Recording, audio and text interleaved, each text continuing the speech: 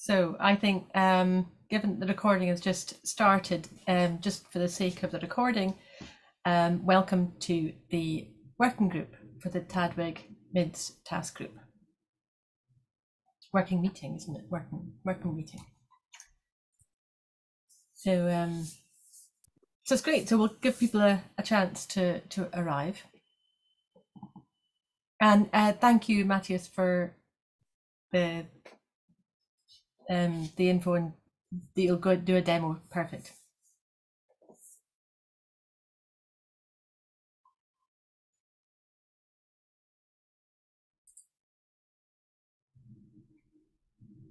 And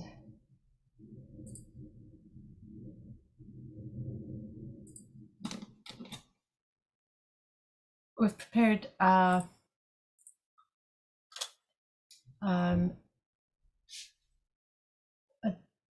shared document to put some notes and things into as well.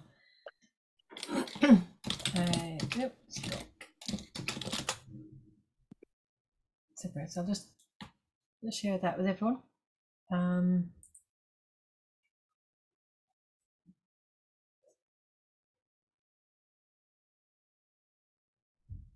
It says access denied.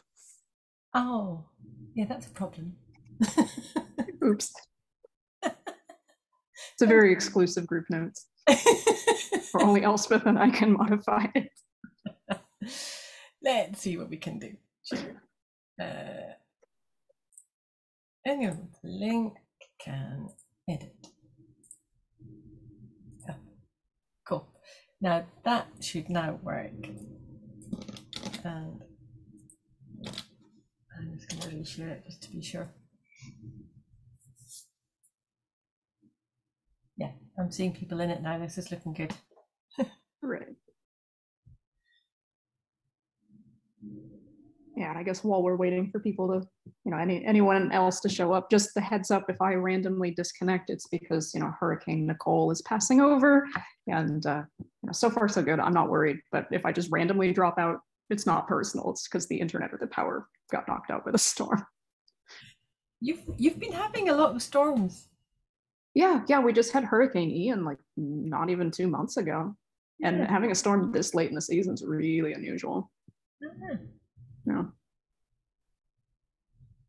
Yeah, it's not great.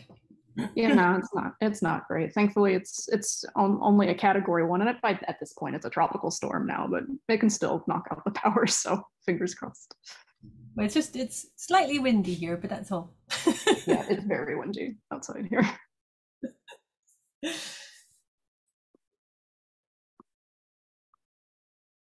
So I don't know if anyone else is coming, or if we potentially just make a start. I think we look at making a start. At which point, of course, someone arrives. Yeah, I'll keep an eye on like the waiting room and stuff. I can admit people. It's no problem. Cool. So yeah, so it's great. It's lovely to see some. I mean, not nice to see the same people, but it's lovely to see some new people as well. So yeah, welcome. So we've got a kind of rough agenda for the meeting, and what we thought we'd do is to take the opportunity to kind of raise our heads up a bit, have a look to see where we are, review the work that we've done over the past year, and then have a bit of discussion about mapping, which Matthias is going to just maybe do a demo and do some thinking about the mapping side of things.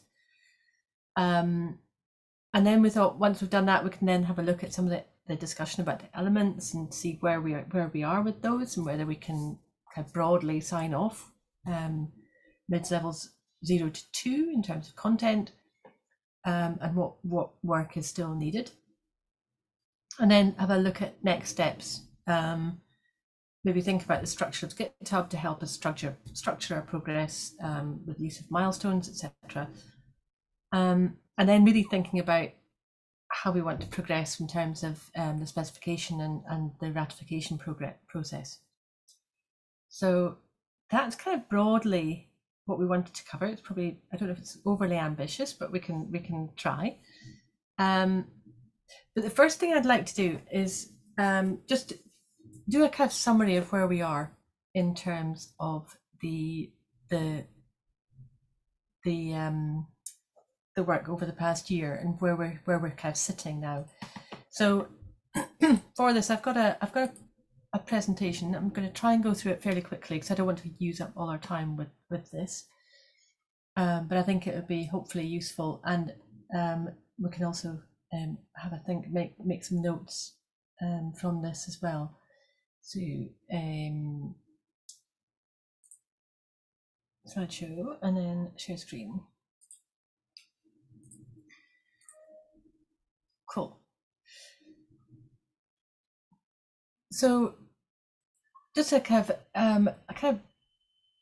of whistle stop tour through the MIDS specification and the different levels. This is kind of where we're sitting at the moment. So we've got the 4 levels: MIDS 0, 1, 2, and 3.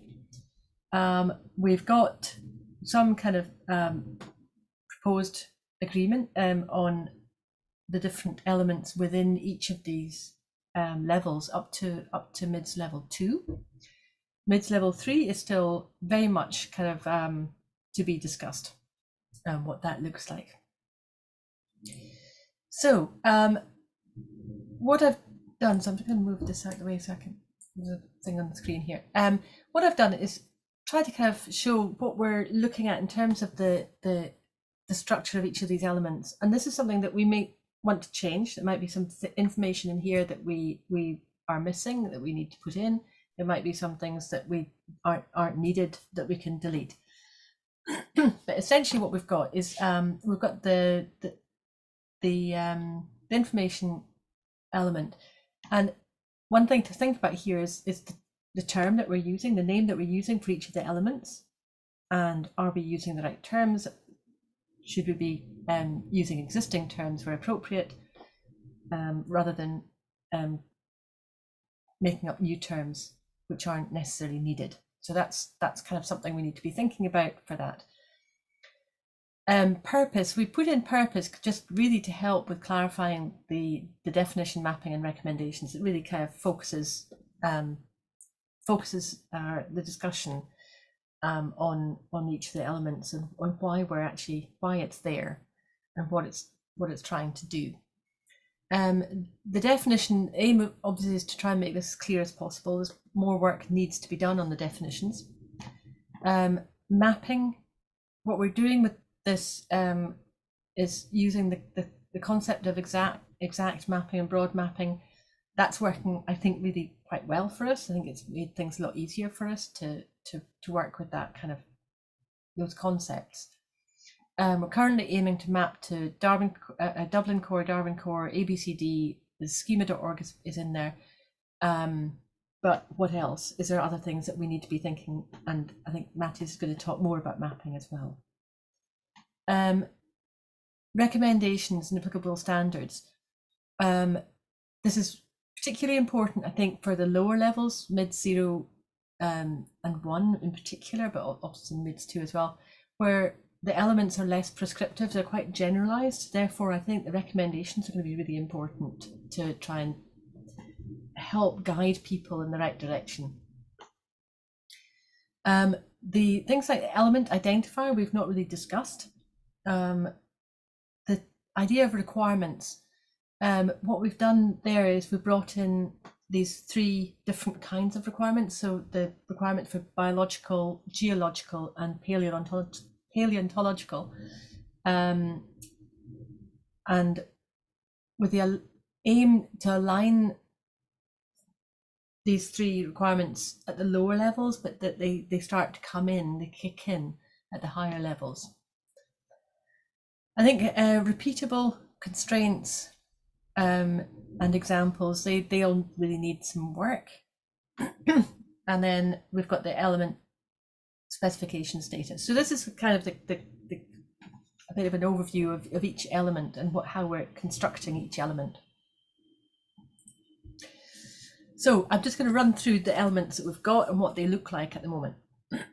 In terms of MIDS 0, we've got the MIDS up at the top right here. For the MIDS 0, we've essentially just got two information elements. One is the physical specimen ID. And I'm not going to go into a lot of the detail here. People can look into this and follow up, and we can go into, for discussion later on, we can go into this in more detail. There wasn't, I don't think there was much controversy over this one, so I'm going to skip over it. Organization. This was started off as a kind of information element with two subparts, and that was the name and the referent, or the identifier. And what we've done is we've simplified this. So this is now just a single element, and it's a fairly generalized one, just called organization. And that's really come from the schema.org. Then we move into MIDS level 1. So obviously this builds on MIDS 0, so it includes the two elements in MIDS 0. And then again, the concept here is we've gone for quite generalized terms and concepts to make the barrier to this as low as possible, so that people can actually achieve MIDS level 1 without too much work. This is really designed for these mass digitization programs. So we want the ones that have already occurred, we feel they should be able to achieve MIDS level 1.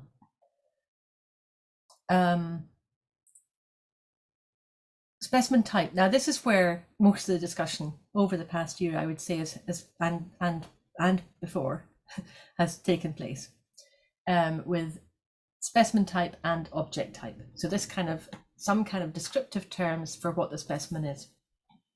This has been a huge amount of discussion here, and eventually we've kind of settled on two elements within MIDS 1, and one is the specimen type, which is kind of at a very high level. It's kind of the idea of basis of record, and it's going to, I think, be it'll map to material sample type as well. So we're keeping an eye on material sample group, and we're also been taking into account the work of the iSample.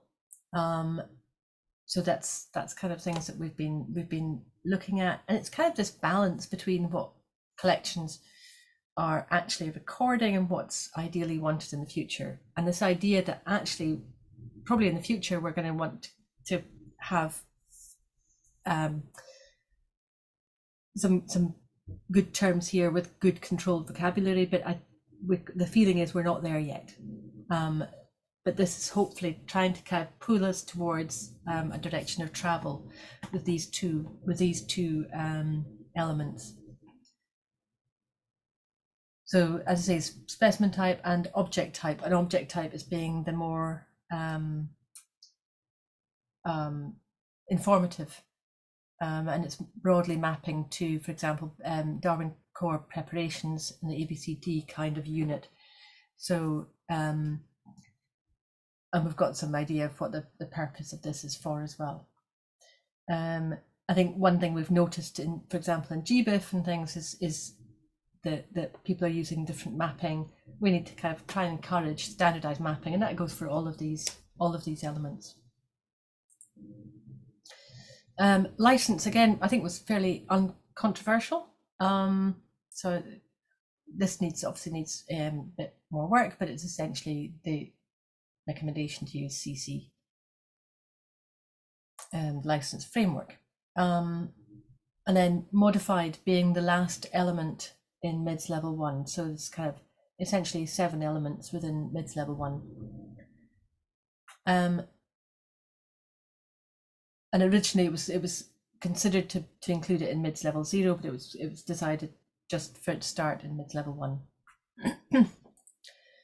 Then we go into MIDS level 2, and then we hit geography, because this was another area of a lot of discussion, and there was the eventual kind of decision to include 2 basic terms for geography. One was a qualitative location for text strings and human readable information, and then the second one being the quantitative location,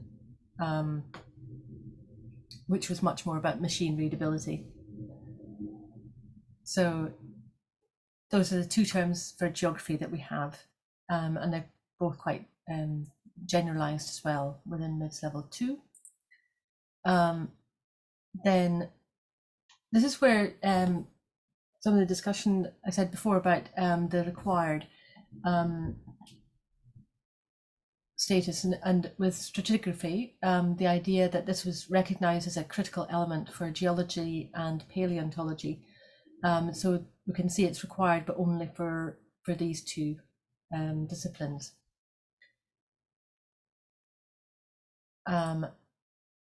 And this is where we're seeing the kind of a similar thing here for some of the information about the collecting event, and that's particularly like the who collected it, when it was collected, and what number was assigned to the collection. So these were considered to be critical for biology, for example. So we've got these three in here. So we've got the collector, who collected it, we've got the date, and we've got the collecting number. So these three elements were considered to be critical for biology, not necessarily required for the other two.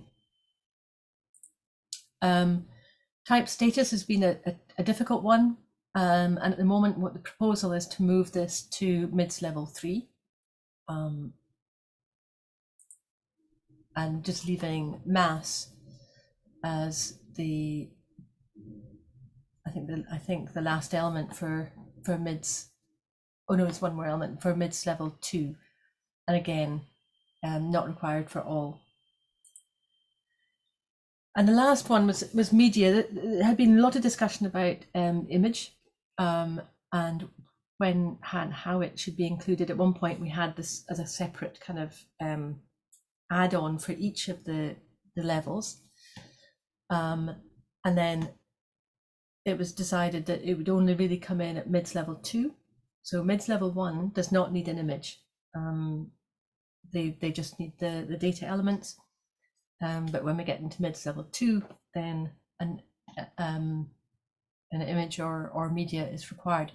But at present, it's really being proposed that it's just for biology rather than all three.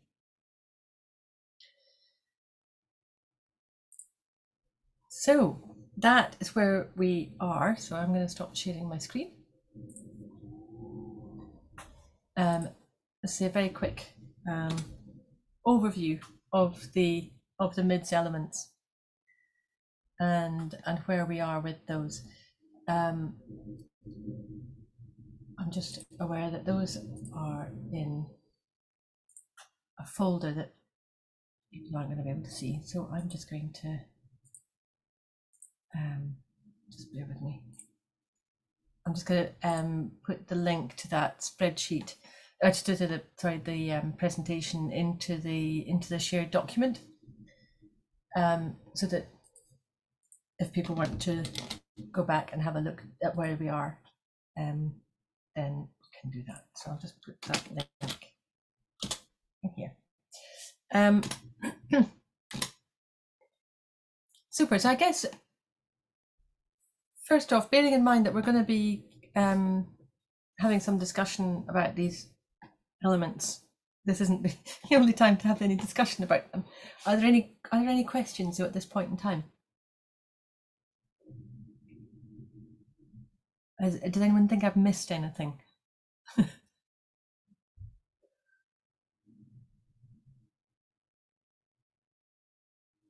Oh, that's a good point. Yes, do use the chat for questions. Cool. So hopefully that's been useful. The few other things just to point out. One is a lot of the work that we've been doing is in the GitHub, and I put links in the document as well, but I'm just going to put them in the chat here. So the MIDS elements are all were created as issues in the GitHub, and that's where you can see some of the discussion that's taken place for each of these elements as well. So you can see what kind of discussion that there's been for some of them. And do feel free to add comments in there as well. Cool. So I think to make best use of our time, I'm going to go straight over to Matthias to have a look at mapping and where we are with mapping and some of the things that we want to be thinking about mapping. And I hope that fits with what you're planning to do. Yes, thank you, Elspeth. I don't want to make this too long because I want to have as much time for discussion as possible, as this is still a working session. So I'm not going to present the app. I've already done that. I think most people will have already seen it, and I can link to some documentation in the shared document, or you can just email me if you have any questions about it. I wanted to focus mostly for this session on the mapping itself. So the general idea that I wanted to make possible is that I wanted a script, more or less, that calculates MIDS for you. So you can just take a data set, run the script, and you have the scores, and you can do this repeatedly. You can do this for lots of data without having to go to curators and ask them to make some sort of guesstimate of what they think their collection digitization status looks like. And what's needed for that is some sort of explicit mapping between the elements that we've described and different standards, but in particular, we're focusing on Darwin Core because that's the most commonly used one. So I'll share. I can't share my screen. You'll have to adjust. So I should be able to give you permissions for that.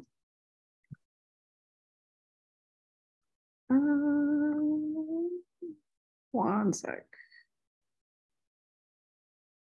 So yeah, it's set to all participants. You should be able to share your screen. Yeah, I just changed it, so that should work now. Thanks. Okay. Now it's working. Okay. So I think anybody can see my screen now. I can see it. Okay, thanks. So this is the JSON schema that I made for this. So it's a very simple thing. It lists the sort of unacceptable values. So these are unknown values which we do not consider to be sufficient for a positive MIDS score, but we don't have to discuss those today. That's a separate thing. And then it lists for each MIDS level. So this goes cumulatively for each element, the specific Darwin Core mappings with some potential logic attached to it as well. Matthias, can I ask a favor? Could you just zoom in slightly? Thank you. And with this, it's actually rather easy afterwards to calculate MIDS scores based on this schema, and it's easy to adjust if we discuss that some mappings are not ideal, or if some contexts require some different mappings, as we've talked about before, for differences for botany and for geology and paleontology. And it's something that's easily shareable and reusable regardless of the actual script and how it's implemented. So this was the idea that I had to simply and explicitly make the mappings. But of course, at some point beyond, I have to have a discussion of what decision we actually make about which mappings we hold true. And this one in particular has a specific context. It's mostly geared towards GBIF annotated Darwin Core archives. for a few reasons. It can probably be generalized to Dorico archives as a whole, but there are other standards out there still, and that's another thing to do. And we will need different schemas, as said earlier, for the different disciplines as well. So what I would like to do in this session, I hope that it's all in JSON, but I hope it's not particularly complicated one, that it's all pretty clear what the meaning is. But what I wanted to do is have an open discussion on some of these mappings, what could be different, and for some problematic terms, if we need an alternative solution, or if this is, in general, a good idea going forward or not.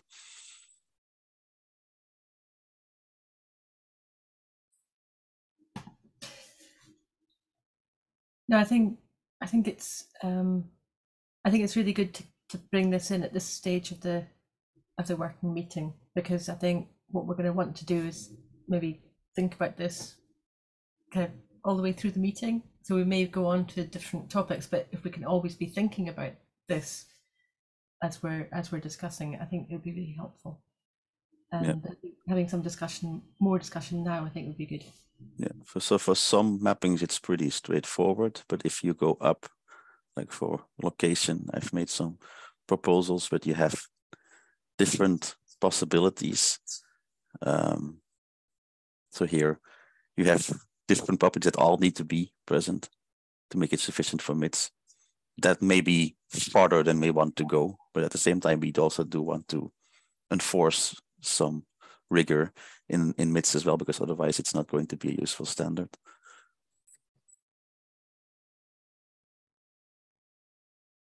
There should be, so we're working on a section for the TDWG website, which is basically recommendations for things. And one of them is going to be SCOT mappings, about how to sort of handle that kind of thing. And so, and I hope to have that done by the end of the year. So it should help.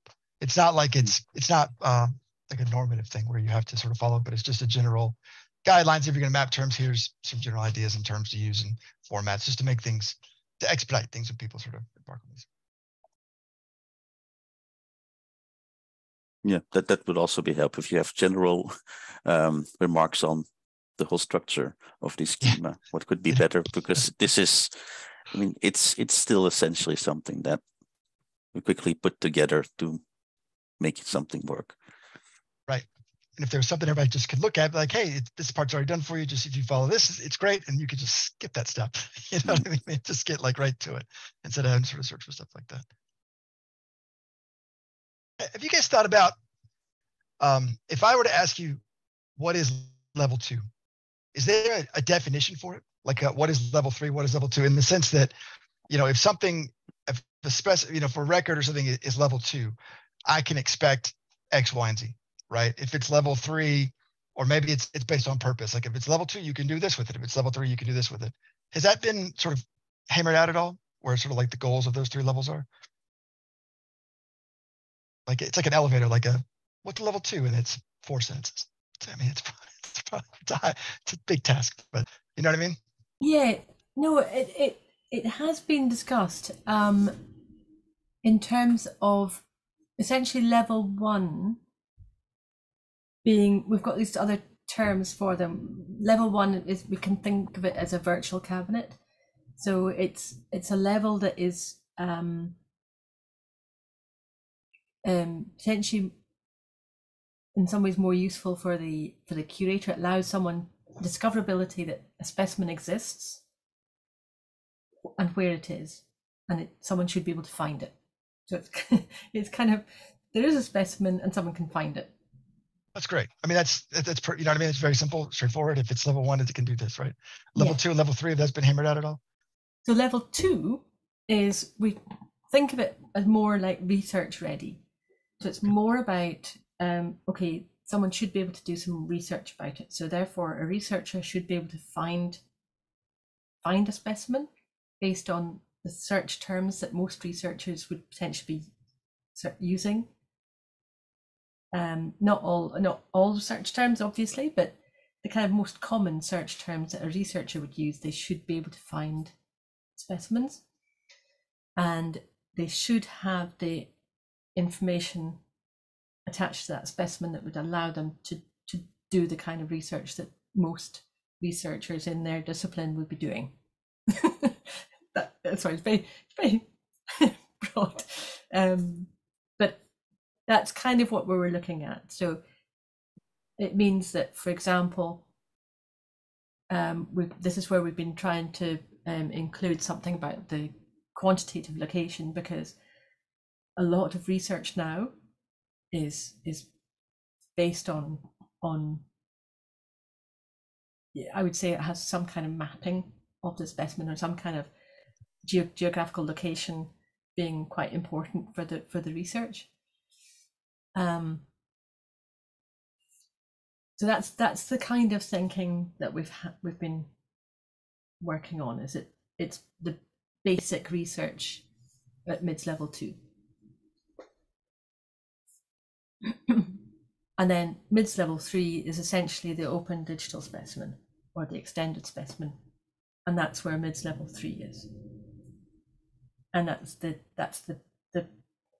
big unknown, or the not big unknown, but there's still a lot of work to actually figure out what would be included within the MIDS level 3. Does that help? Yes, it does. Because that's one of the questions I get when I mention HitMIDS somebody, like, what does level 2 and level 3 really mean? What do I expect if I want to find, if I go find a level 2 record, what can I do with it? That kind of thing. The sort of a high level, sort of general, definitions. Yeah. And I think having those in our minds has, I think, helped focus some of the thinking about what would be expected at each level, what kind of information should be there.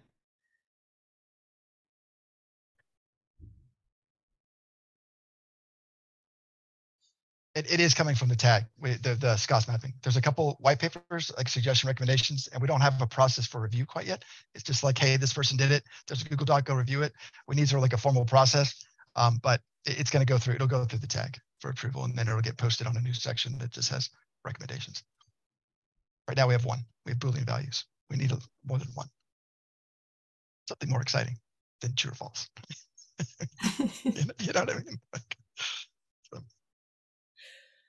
Okay, I've had time to catch up a bit because I'm new to looking at this in detail.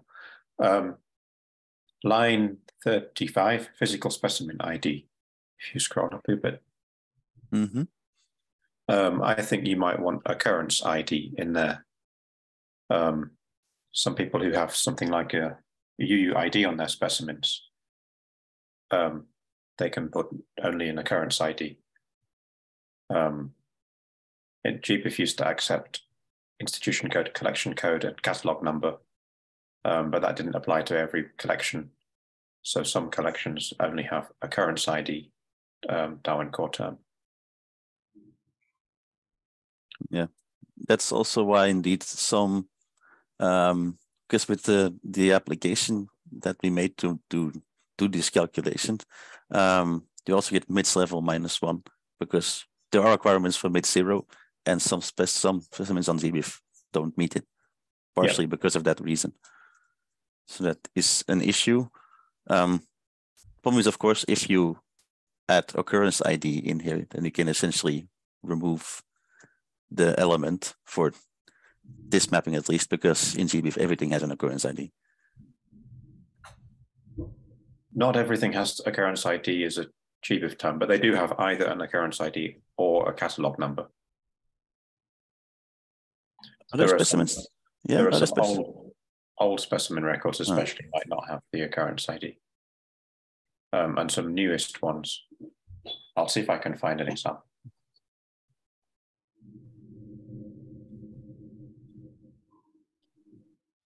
I thought it was required. I guess to the IPT it's required, but if you publish different way, it's not. Yeah. Yeah, the old things like Digger protocol and BioCase, I think you can get around having a occurrence ID.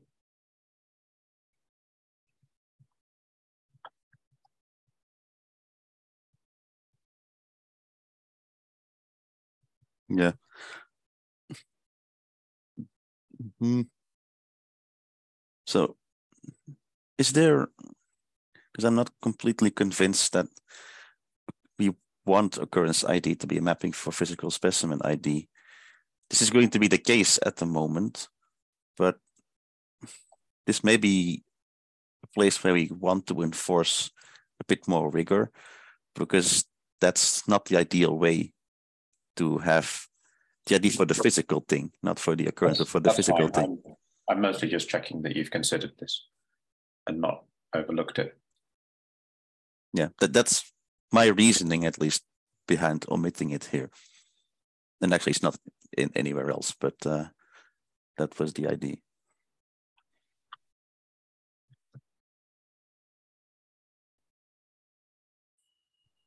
But I think it is interesting, and it to some extent it's that maybe decision about what people are currently doing and what we potentially want to guide them towards in the future. Yeah.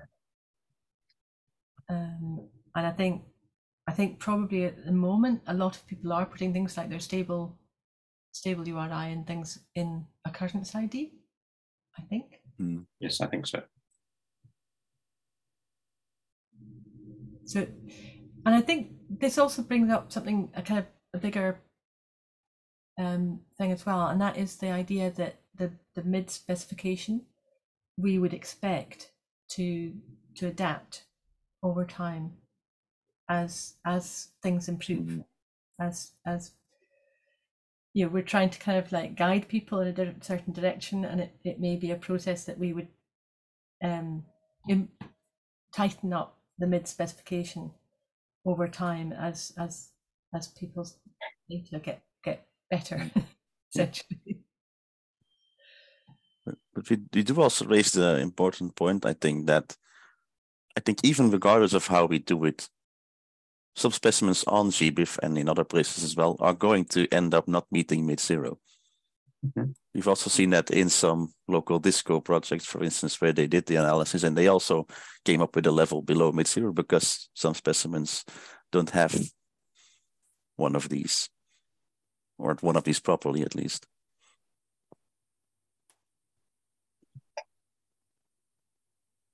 And I think it's also about the MIDS is also about context, about where the data are that you're analyzing and assessing. And I think most commonly, I think it's probably going to be in GBIF and GeoCase is where people are going to be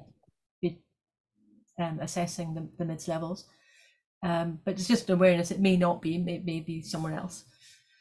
But in terms of what we've also found when we were doing some testing of different collections MIDS levels within GBIF, what we were also finding is that in some cases the institution were submitting data to GBIF, but because of the mapping in their export or with the GBIF upload, it wasn't being mapped correctly, and therefore it wasn't appearing in GBIF, even though the institute might be submitting it, but it wasn't actually appearing in the GBIF record. And I think things like that are really nice to be able to find, because they're potentially things that can be corrected. So, and very often these MIDS level 0, they're things that actually could potentially be rectified fairly easily, I would say, in most cases, by an organisation, by the institution, when they're submitting their data. And I think you're right, Matthias. It's kind of like putting a bar there, and I think it's quite a low bar, so it should be achievable.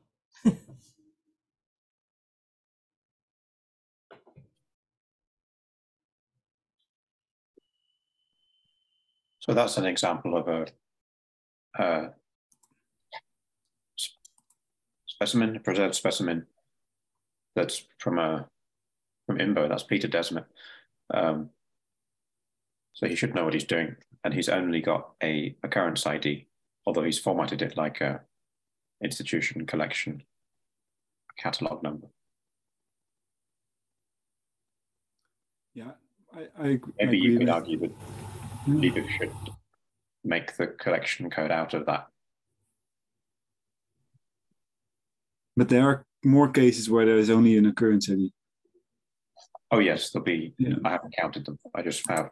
Yeah. No, I've also encountered that we do within Disco. We also try to start doing the MIDS, but we also try to harmonize the data from different sources, and we used also mapping for it. It's not completely the same as Matthias, because the one for Matthias is really on the calculation part, and this is more on the harmonization part, like which term in the Darwin Core Archives maps to which term in the Open Digital Specimen model, which most of the fields are based on the MIDS. And so far, most mappings we do is based on mapping occurrence ID to physical specimen ID, because that's the most fitting term. And we now check them by hand. So we open one and I create the mapping just to see what's in there and how we can map it best. So I think I don't think you can get around having occurrence ID in there as a mapping to physical specimen.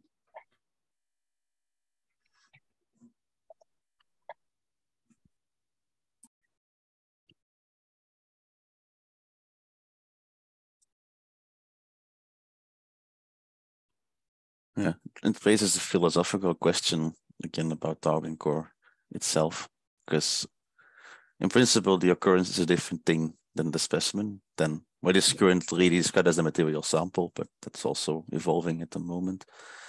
And so, but in practice, if you have a specimen and use that as a proxy for an occurrence, then you're not going to mint an identifier for the occurrence itself. Then you're just going to reuse the one you have for your specimen. And that's how it works in practice. So yeah, we have a decision to make on how we look at it. Do we continue and accept that practice as it is now, or do we want to go a bit further? Well, a bit, that's understating it, I guess.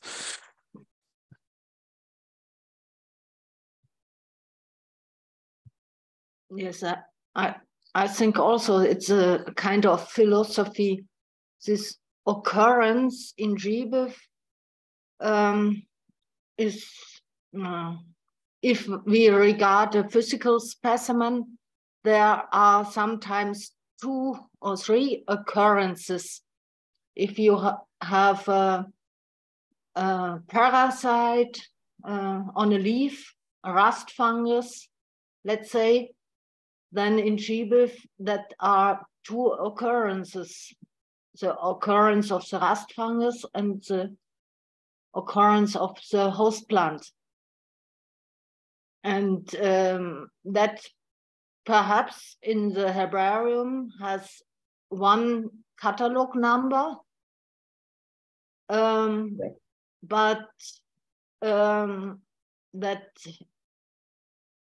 in this catalog number are 2 organisms, perhaps with 2 unit IDs or whatever. They become an ID in the case they are analyzed or handled with. And in GBIF, they have already 2 IDs. Yes, so, this is really common for things like fish collections. For some species, they stick lots of fish in one jar. That's another case, yes. 1 number and yes, 20 organisms. Yes. Mm-hmm. So, yes, we have these cases also in herbaria. Yeah. Not only in fish collections. Mm-hmm. So perhaps if we have catalog number, material sample ID, other catalog number, part, specimen number, variety of properties, then we can include all these cases, perhaps.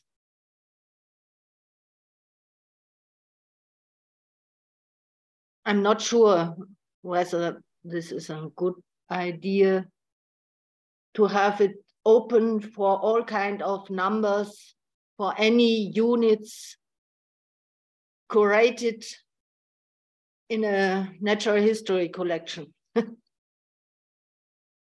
and let's the definition to the curators.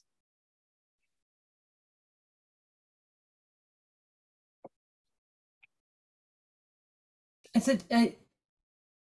yeah, I mean, I think it is this balance, I think, between certainly at the lower levels, MIDS levels, is a balance between being prescriptive, but not being overly prescriptive, but giving guidance and trying to kind of to bring people along a certain direction of travel. I'm not up to date on what the current recommendations are we give to publishers of specimens collections to GBIF. I can't remember what we tell them about occurrence ID versus catalogue number.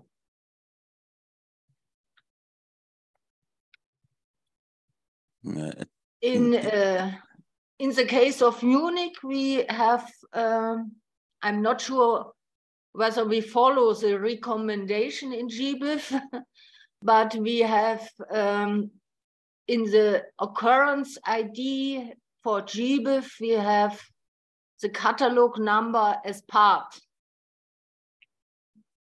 We have a system where this part unit has an extra ID. It's difficult to explain. Mm. Yes, because we have a catalog number or accession number for the whole physical unit. And then we have 2 part units. And that might, in fish collections, that might be 10 or even more. Yeah. Mm-hmm.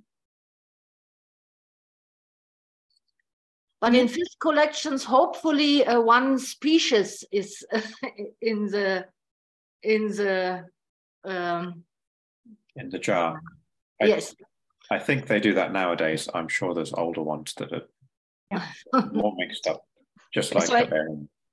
I shared a link to what the GBIF recommendation is, and it is a Darwin Core. I mean, the idea is that best practice would suggest that occurrence ID should be a persistent, globally unique ID. However, as Matt is alluding to, many people still stick the equivalent of a catalog number in that bucket, I believe. Maybe they use something along the lines of the Darwin Core triplet, but I think there are still some people sticking essentially a 6-digit number in there or something like that.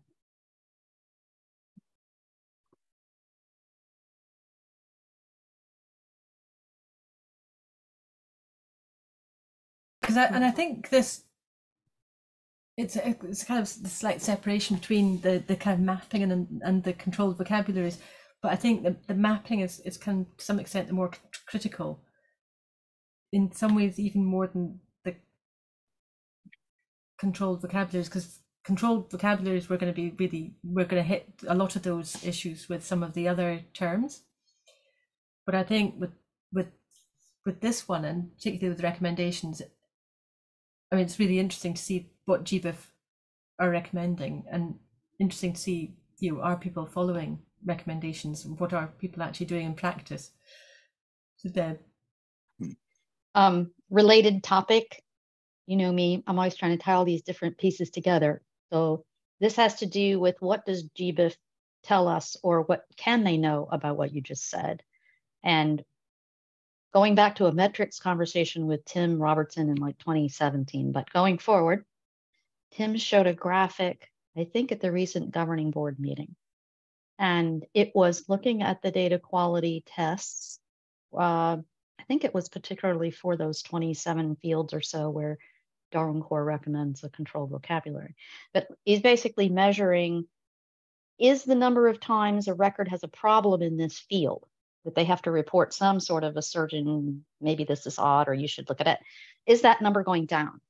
And the graphic, he can currently say, the way he did it, it does show an indication that it's getting better. So your question, I think that the specific one there is, how can I know that for my collection? How can I know that for my data set, right? Is this getting better? What are my values? Or the other way around is, what is the community doing, and can we see those values? What are they currently doing? So as soon as I asked that, I think, Ben, it was you, right? You asked me, can I get those metrics like for my stuff?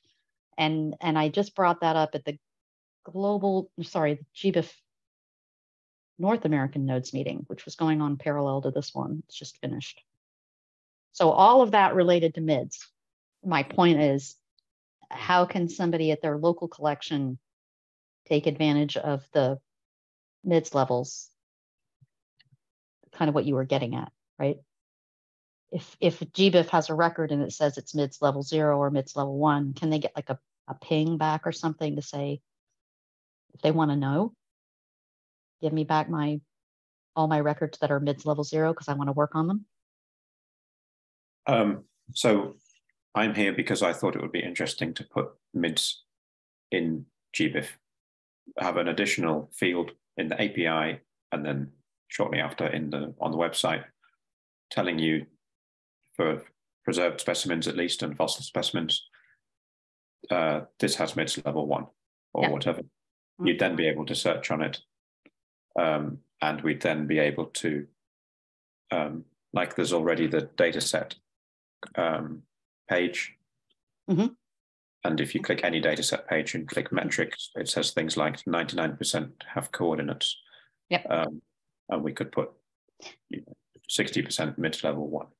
And the other way around, Matt, if you do that I was just talking about in the North American Nodes meeting, was I have kept pushing where I'm at TaxonWorks for how can we help collection managers and data managers who are managing these giant piles of feedback that come from GBIF, that come from Symbiota, that come from ALA, that come from you name it. They've got all these CSV files they're supposed to process, look at, sort, God only knows. And the pile is just getting bigger in a way. So one of the things at the recent Disco, it was a Disco meeting inviting different software infrastructures. And Matt, as much as what I would like to see is have some sort of way to automate some of this, Matt's suggestion was, as a starting point, he's going to write a script. The script will be generic. So any of your software platforms out there can use it if they like. And what it will do is ping the GBIF API for that data quality information. And we can link it to the record it applies to in TaxonWorks. So then when you're inside the TaxonWorks software, you don't have to go out to GBIF. You don't have to download a CSV file. You will get a ping. You can say, show me all the records in my own database that have this GBIF note or whatever. And you could either click fix all, or you could fix one at a time as you wish, but you don't have to actually go out. You can use the GBIF API the way it is right now. And so I was thinking of the same thing you're talking about with MIDS. If you build that into the API, then people could also ping the API the same way. Yes? Yep. Sounds good to me. Sounds like we don't need to do any work. Someone else puts it in the collection management system. Yeah. Yeah, well, the goal there would be, of course, then you could put a metric in place at the starting point at GBIF or at your local collection, and you could start keeping metrics to say, since we've implemented this, is the data quality getting better? Right? Yes. Right. Yeah. And it means one more thing. It means that in our own system anyway, you'll be able to track who did the work to take those fixes in or assess who did them. So all this thing about credit and attribution and work done will be very trackable as well.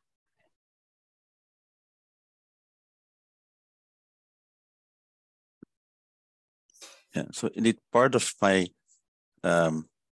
reasons for making this mapping and putting it up on the discussion here is that I think if we want that something like this gets implemented at GBIF, because that's quite useful to have.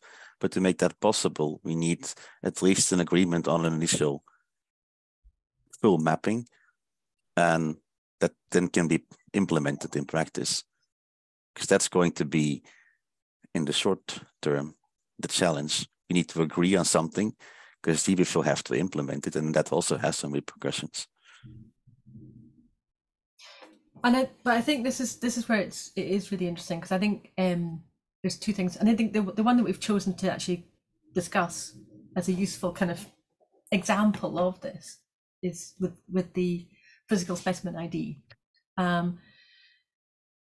So when you're looking at GBIF recommendations, for example, the GBIF recommendations are that that essentially they're seeing occurrence ID as being the place to put the globally unique persistent identifier as it stands. It's, of course, those recommendations are written for observation data sets as well as collection data sets. Yeah. And I don't think they mention anything about collection. Do they? They say little bit occurrence, allowing the same occurrence to be recognized across dataset versions, as well as through data downloads and use. Ideally, the occurrence ID is a persistent globally unique identifier. I mean, to me, it sounds, the fact that they're trying to kind of recognize this through different data sets is, to me, that sounds like something along the stable URI, or yes, sounds like that is what they're guiding people to be putting in there. It looks like, to me. It ought to, I think, meet those an identifier for the specimen. It should be just as good as the catalog number by the definition GBIF give here. The Darwin-Core definition is it the same, or? You mean for occurrence ID? The Darwin-Core one is not quite as strict. Yeah. An identifier for the occurrence in the absence of a globally unique one. Construct one that will most closely make it globally unique. Mm-hmm. That's the Darwin-Core one. GBIF's one says allowing to recognize the same occurrence over time when the dataset indexing is refreshed. But that's essentially what catalog number is given a single dataset. If it's specimen 23, you should know what that is forever, just the same. Yeah. The biggest problem, though, is people publish like aggregated data sets, right? If they have in the INHS insect collection, it's actually 12 different collections. So if they want to publish all those together in one giant pile, catalog number won't work, right? Because it has to be, there's a number 23 in each of those, kind of thing, right? Then you have to do something. But we take care of that in our local software before it even goes out the door. But that's where the challenge comes in. For people to create their own, I mean, that's where they kind of get stuck. Because I think essentially what we can potentially try and do here is we can do some slightly broader mapping, but with the idea that we maybe want to encourage and guide people towards a particular mapping. Yeah.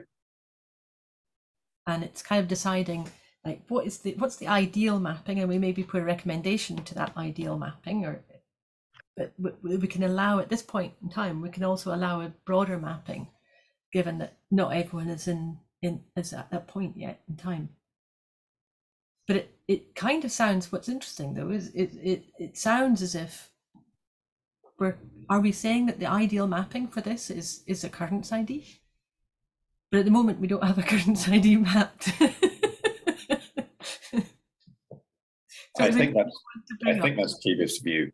I don't work with the data training, publishing, and so on, so I'm not certain. But I think that's GBIF's view, and I can't quite remember why we didn't like catalog number, but I think it might be because that could be they're more likely just to be numbers, plain numbers, and they got changed more because someone might put E0023, and then later on they decide they don't want the E, and they'll put that in another column. They'll put that in the collection code, and all our identifiers change. I think the reason to encourage occurrence ID was to say, that's it. It's one thing. It's not necessarily what's written on your specimens labels, but it is what's in your database.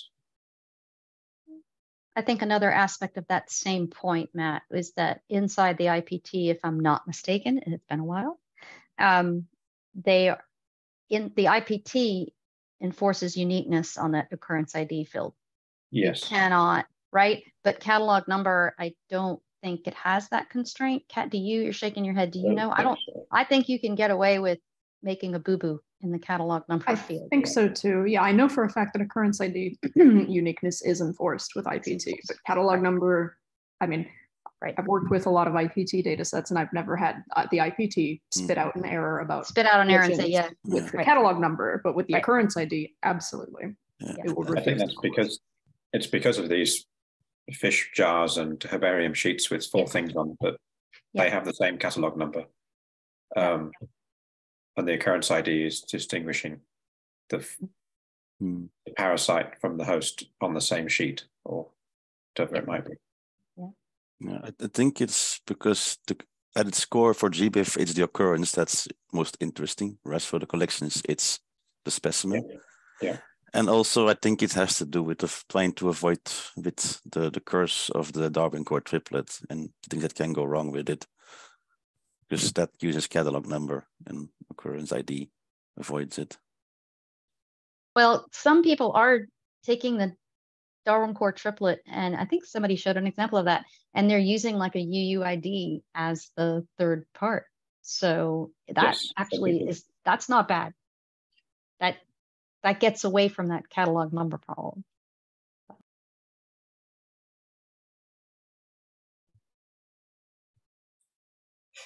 I didn't mean to spend half an hour on this one. Sorry. I think it's kind of it's a good exemplar, I think, to look at the whole issue of mapping. I don't, Matthias, is that, am I right in thinking that it's been useful for terms of thinking about this?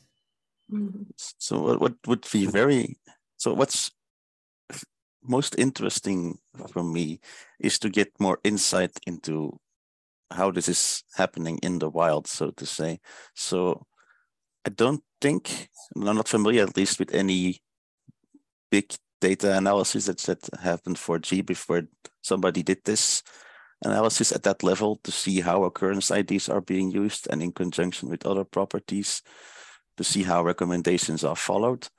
And it was my hope that MIDS would help with that by applying a number to it, and then you can at least get some more structure into how it's applied. And in the end, we could have a more interoperable, aggregated, massive data set.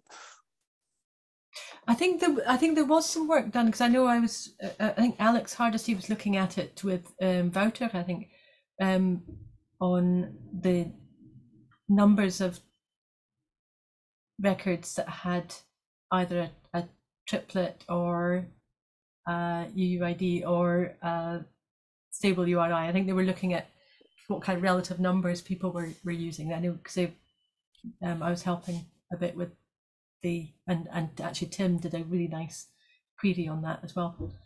So that was something that was looked at. So the kind of numbers out there somewhere, they've maybe changed since then, obviously. But I guess one question is with the SCOS mapping. I mean, is this the kind of thing that you're also looking at with that or not?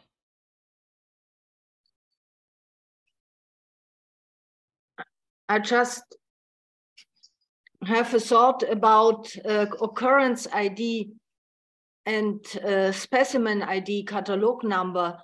I would say catalog number or specimen ID is more basic, MIDS level 0 or 1, and occurrence ID is much more for research purposes. If we wanted more,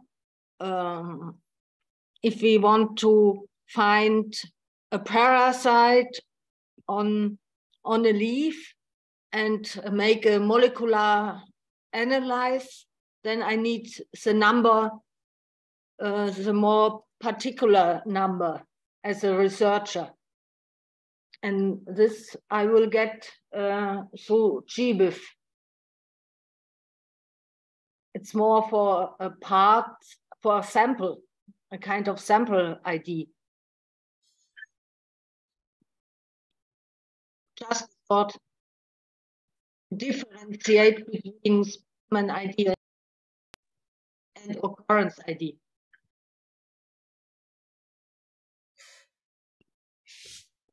Yeah, I think it's just I mean, you know, as I was saying, I think at this level of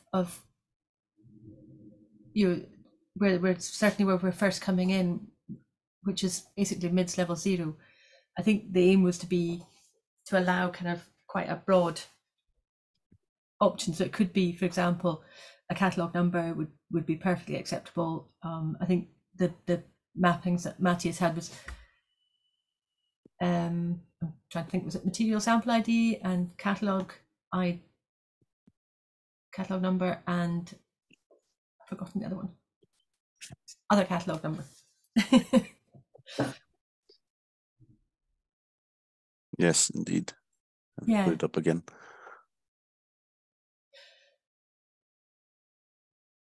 I mean, yeah, I guess I'm still quite interested in Ben, whether this kind of mapping is this kind of thing that you're doing with SCOS, is that or is it a different level that you're working at? I'm looking for, so Latimer Core has done this. They have a table in a Google Sheet that shows exactly how they're doing it, and the idea is that that's going to be sort of like a template going forward. It's going to use a basis for the documentation. It's very straightforward. I need to find it.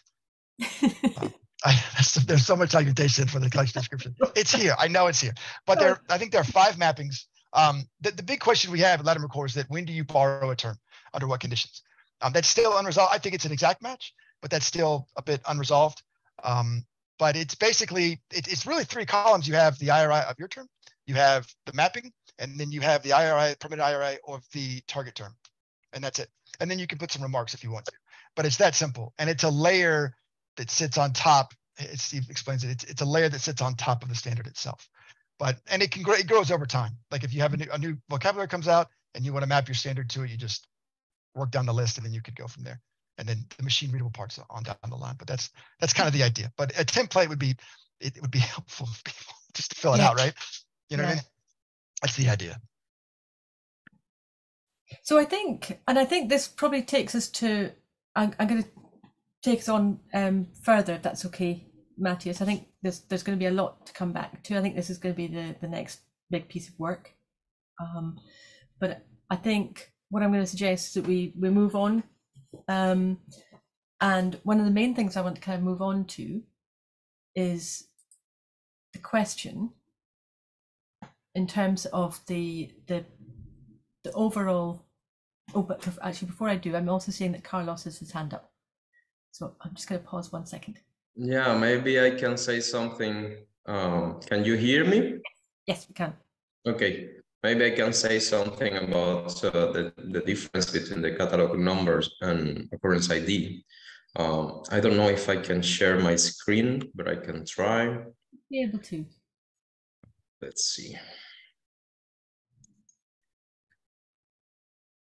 So this will be a catalog record from Miriatrix, the Scratchpads instance that I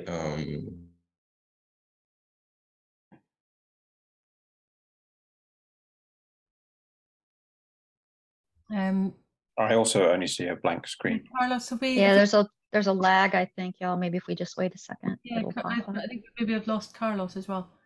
Maybe when he went to share, but because he froze, but it may just be a lag. You see, he's moving again. It's just a lag. There you go. There. So then there is this catalog number here, and under that there is occurrence ID. And this is basically a GUID, a globally unique identifier. And what I do in Miriatrix is that this catalog number I enter directly. It exists physically in the specimen, in the label, but this occurrence ID is generated by the platform. So there is a generator of GUIDs for several things, and among those there are specimens GUIDs. So basically, what once is inside the platform is just a specimen recording form with several fields and preserve the specimen as basis of record and other options, and then institution code, collection code, and catalog number. But the occurrence ID is automatically generated. So I would say that catalog number will always go in a lower level, and then occurrence ID is a globally unique identifier or whatever unique code is created or generated, and that one could be a higher level. So this will be collections are already digitized, and that will have some sort of maybe automated machine generation unique identifiers. So maybe the occurrence ID could be MIDS 2, for example. I don't know, depends on how you put it. And that was basically it. There are two things I've noticed with catalog numbers and UIDs. The GUIDs or UIDs are globally unique. That's the constraint, right? Every single one's unique across it, and they're machine readable. You can't remember what a GUID, I mean, maybe you can, but most people can't, right? Catalog numbers they're at different levels. Like in my museum, we have catalog numbers are specific to the collection. A lot of museums do it where the catalog numbers are unique across the institution. And they're just integers, usually. I don't think anybody uses. I think maybe some people use, well, paleontology likes these letters and things like that. But regardless, it's sort of like, it's not really, you can remember them. It's like specimen 422, right? And it's just a number that identifies that within, but it's not globally unique. It has to be, there are some rules, but it varies widely, whether it just has to be a number, or there could be letters and numbers, and the format, changes. But it's really just within that collection itself separates things. And I think that scope just, covers it pretty well. And basically, how catalog numbers become unique is because you try to add 2 more prefixes to that, and then you hope that they are globally unique because of that. So you have the global prefix, which we try that is unique, is not unique, and we know it of the institution itself. Then we have the collection code, and we know that many institutions will have, for example, MIR as collection code for Myriapoda. So then you lose their resolution again. And then you have the catalog number. So basically what you hope is that no 2 institutions will have the same institution acronym, while they might share the same collection acronym or abbreviation. And for sure, if the numbers start in 1 and go on, well, there will be similar strings across several institutions. So of course, ideally, every specimen should have, or vial or collection unit should have a globally unique identifier or ELSID or something. But what I mean in general is that some things are generated by humans and exist physically, like these catalog numbers on the labels, and they will be in many specimens, and some collections in most or all of the specimens. So this is an information that is very basic for museums and will be one of the lower levels. And then you will have museums across the world which are not absolutely digitized, or that they don't have the technology behind to generate GUIDs or some other occurrence ID, which is globally unique. So that's why I suggest that we have the catalog number in a lower level, maybe MIDS 1 or something, and then the occurrence ID, which is more technologically advanced, maybe in MIDS 2 or something, but always one level beyond the catalog number level. Yeah. So I think, absolutely, good points. That kind of differentiation between the two, locally versus globally unique. But I think where we've come to, and this takes us to another kind of aspect of MIDS, is in MIDS what we've got is essentially, first off, something called the physical specimen ID, because it's not kind of mapping only to one, exactly to only one thing. It's a more generalized term. So for physical specimen ID, as it stands at MIDS level 0, we would allow a locally unique or globally unique identifier. So all of these different things, and that was why we saw the mapping that Matthias had, was there was different options in terms of the mapping, and those would all be allowed, because, and I think this is where we've got that kind of fine line with MIDS, is the differentiation between data presence versus data quality, and MIDS is more about presence than quality. So it's kind of always keeping that in our minds, and that's where I was kind of talking about the in some ways the ontology and the controlled vocabularies, which is kind of to some extent outside the scope of MIDS, but the mapping is kind of data quality, but that is actually within the scope of MIDS, because we need to be able to measure. So we need to be able to map in order to be able to measure. So, and that's where we need to kind of decide, well, where are people putting the information that we are wanting to measure? And I think it sounds like and this is the thing that we're going to have to do, I think, for all of these elements. I mean, this is just the one that we've looked at, is the physical specimen ID identifier, ID. But I think we're going to have to do the same thing for all these different elements, is looking at the mapping so that we can decide whether how we measure it, essentially. Deb, yeah. Yeah, it's interesting, just having not looked at this in a while, but thinking when you say that physical ID, I immediately think local, right? It makes me think local. And then that makes me think of like the catalog number. How do I find this within the constraints of the space I inhabit where that specimen actually resides, right? That's what it makes me think of. I would not expect people typically to put a UUID in such a thing, but they could. There's certain, I mean, I get why that would be. It just depends on your way of thinking and what you've done, community practices. We've seen all kinds as the community evolves with how they're thinking about applying identifiers. But I think this is the key thing, is what are people expecting to see, and what are we guiding people to put in there? What's the recommendation?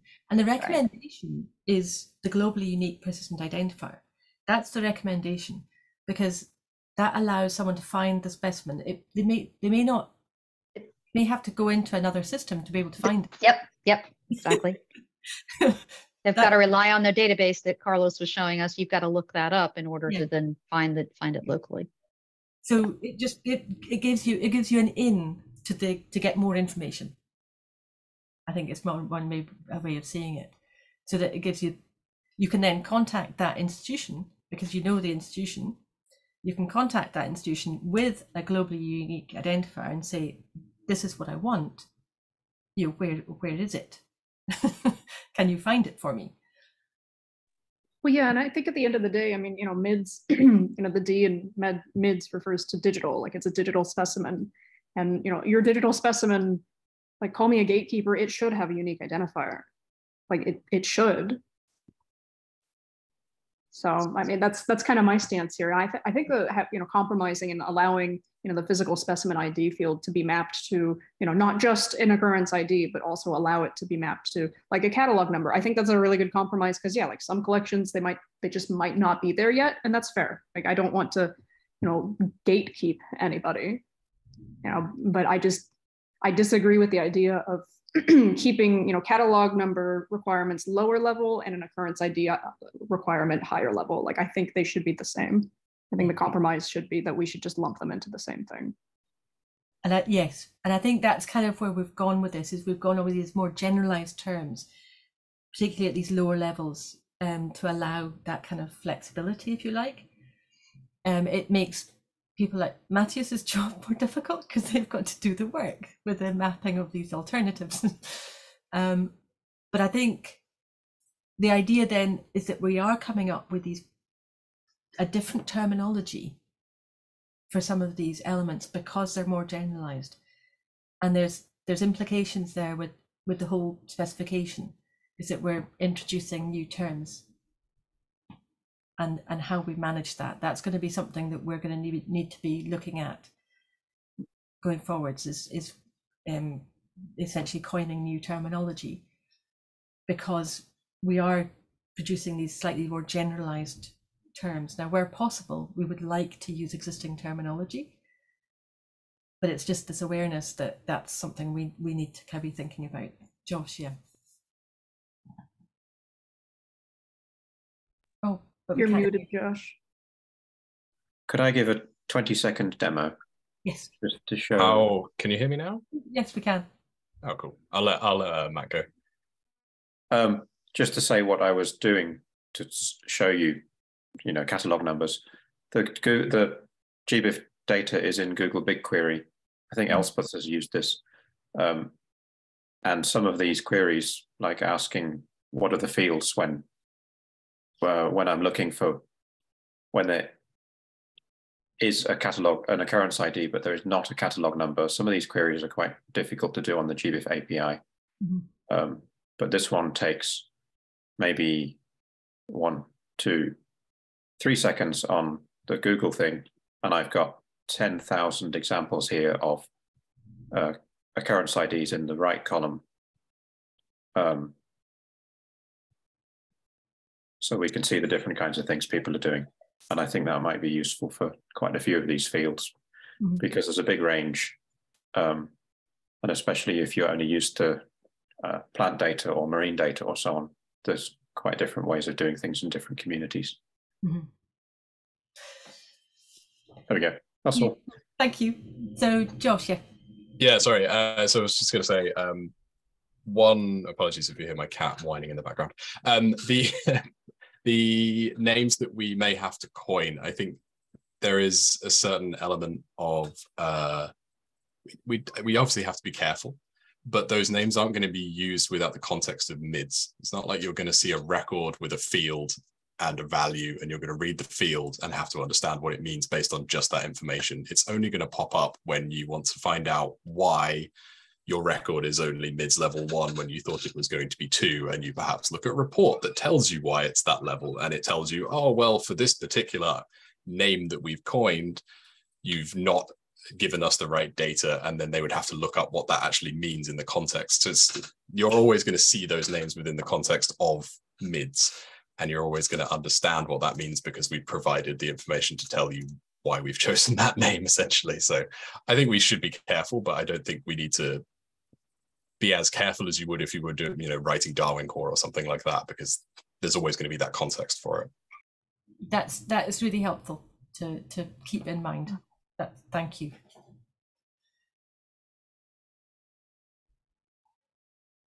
So I guess one question I've got is, keep bearing that in mind. Essentially what we have within MIDS, and actually I'm going to just go into this,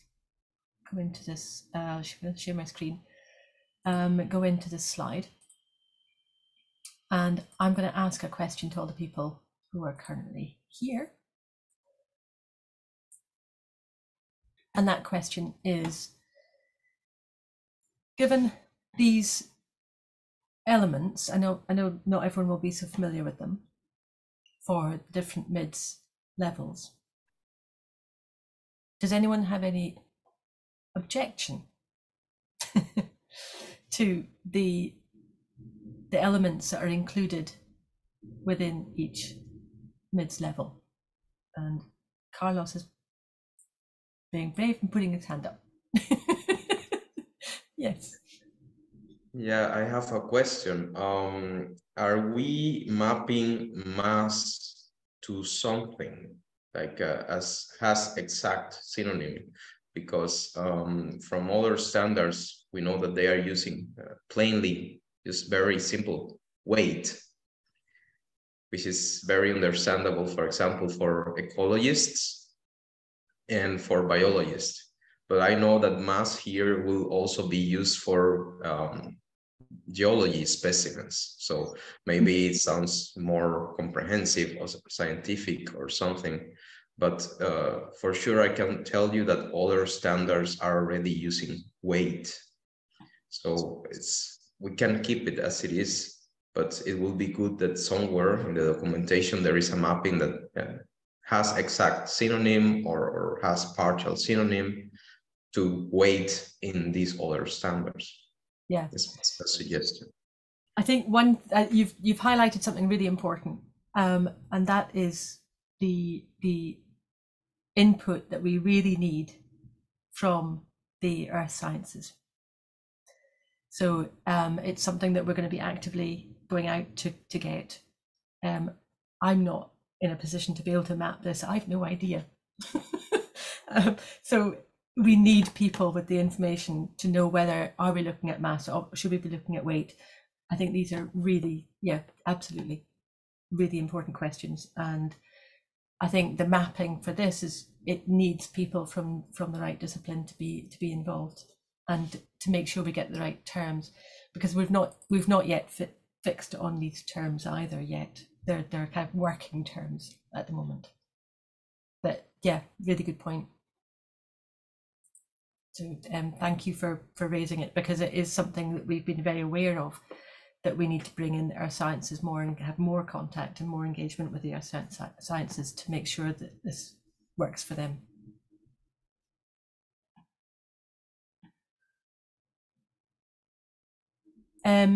So essentially what we're thinking at the moment is just, this is something to put forward, is that we're all aware that there's an urgent need for MIDS to be in place. So I think this is a message that's coming through loud and clear. So one option for us is where we've got to with MIDS is essentially we've got these kind of proposals for MIDS 0, 1 and 2. MIDS 3 is going to need a lot more work. So one option is that we actually move forwards more quickly with MIDS 0, 1 and 2, which are probably going to be the main ones used at the moment anyway. I think not that many collections have specimens at MIDS level 3. So one option is that we move forwards with a kind of specification and ratification process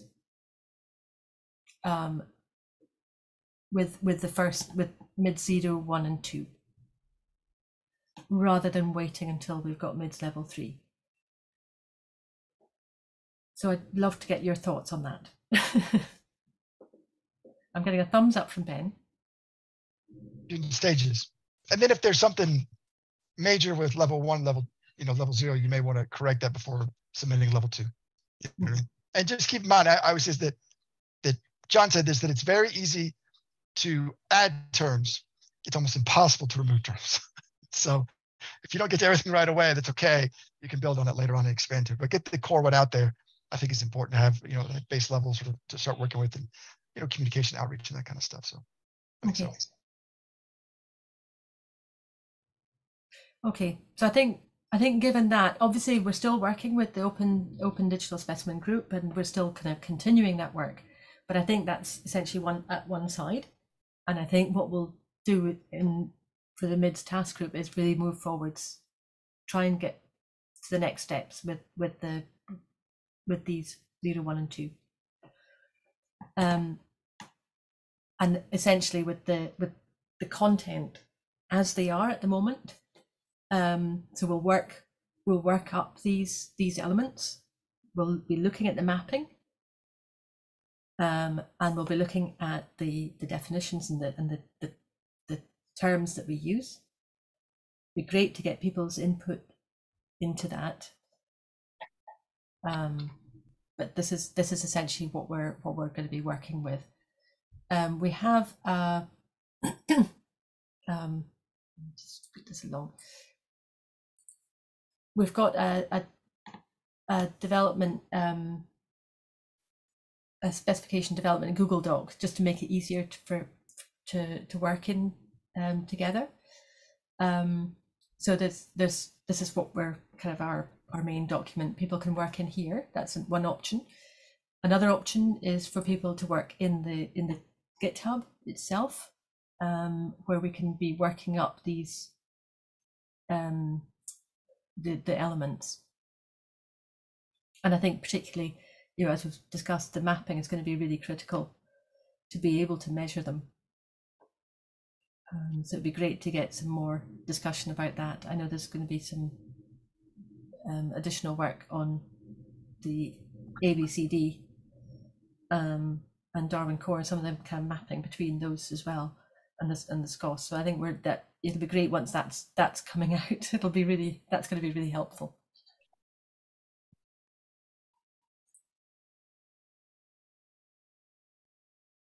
So I think kind of that's where we are. We're going to be looking at the GitHub to see if we can structure that to maybe create milestones to help us kind of with the next steps and bring those forward so that we can move towards the ratification process. But we need to get everything in place first. But I think we do them in stages, and let's get MIDS 0 done first. Let's get that done and dusted.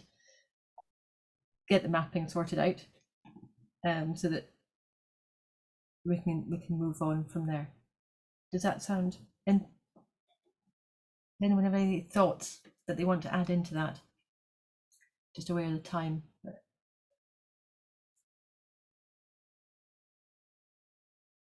What's the most up-to-date current version of the specification if I was to have a go at implementing bits of it? So this JSON document, which is nicely, seems to have everything, which is a little different to the Markdown one in GitHub. And now there's also a Google Doc. Yeah, the Google Doc is very much kind of live, kind of let's move to the next version. The kind of most recent version of the look, that's no draft, is the one in the GitHub, and we've got the current draft. So okay. That's but it doesn't, it's not, it's, you know, it was done at a point in time. So if we look at here, it won't have probably all the information that you need. So right, for example, it doesn't have all the up-to-date mapping. So okay. I think I would not use that. so. I think that the JSON that I showed is mostly a creation from my part, but it reflects in terms of the elements, the latest discussions that we've had in the group. So it should be quite up-to-date in that regard. But of course, the actual mappings to Darwin Core, those are still mostly my interpretations. That's why I put them up for discussion here today. So that's not something that's accepted by the MIDS group or if anything. The elements are, the mappings not. Yeah. So we've got some of the mapping in the GitHub elements in the issues. That's where you'll see some of the mapping that we've been working on. Okay. So that's probably one of the most up-to-date ones. And I'm just going to check on what we've got in. Let's just scoot down here to see what we've got in here for the mapping. Yeah, we've just got more the we don't have the mapping in here so much. So I think the ones to use would be these the GitHub issues. Yeah. Okay. And then alongside Matthias's JSON, I think those two things probably go quite well. Would you agree, Matthias? Yeah. What we can do is we can build in the Google Doc, and we can start to put in each of the elements in here with the mapping, and we can get some comments going on in here as well. And that should hopefully reflect with the issues. They should hopefully be aligned. So I can work on doing that. Okay, good. 3/4 of the work for me is about adding any new column to GBIF, because there's 15 places it has to be added.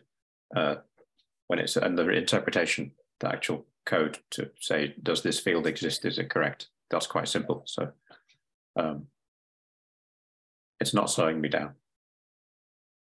If this isn't quite, if there's small changes or big changes, it doesn't really matter. It's a very simple tests in the end. Okay. it won't affect whether this happens this month, next month, or in the spring.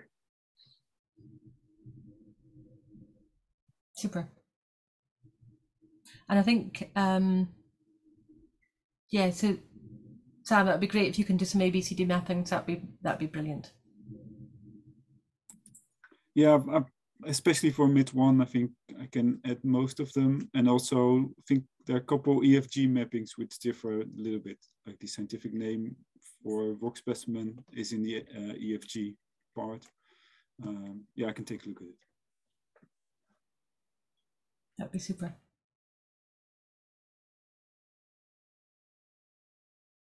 Cool. So I think that's probably it. Have I missed anything?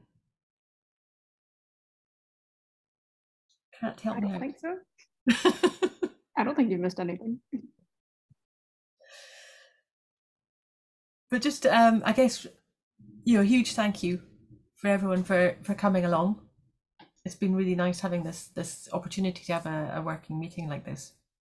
So yeah, really appreciate it. And it's great to get some more people coming and engaging with this. So it'd be great if really encourage people to continue to engage. We've been meeting monthly. We're looking at maybe meeting more frequently from now, just to try and get some of this work done.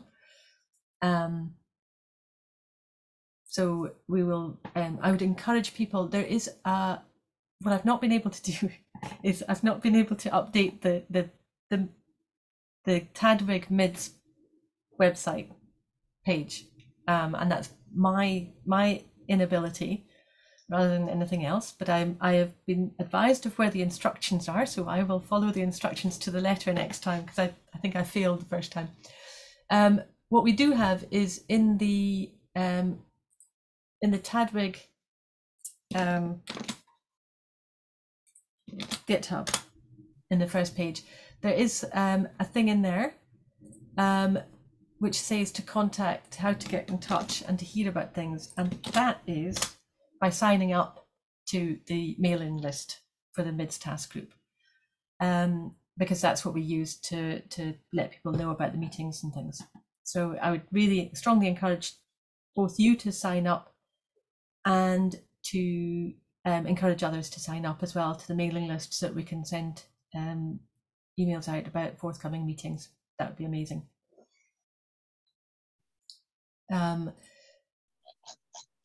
So at the moment, the next meeting would be scheduled for the first Thursday in December, and I think that will be the next meeting.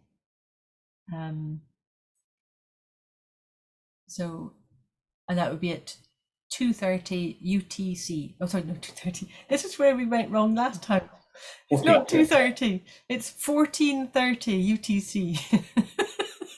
14:30, not 2:30, or 2:30 PM UTC. UTC, yeah.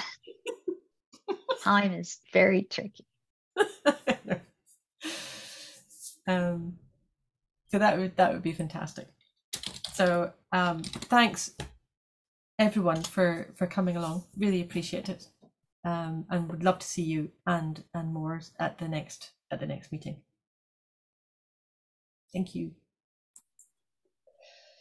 Yeah, thank you. Yeah, thanks. Cool. Thanks, everybody. I'm just going to grab the chat because there's some nice stuff in there. Stop the recording. And then I'll stop the recording. All right, I'll let you stop the recording. I was going to do it, but if you're taking charge, I'll let you know. No, Kat, I would be thrilled if you would do it. All right, I will click the button. Because then I won't have responsibility.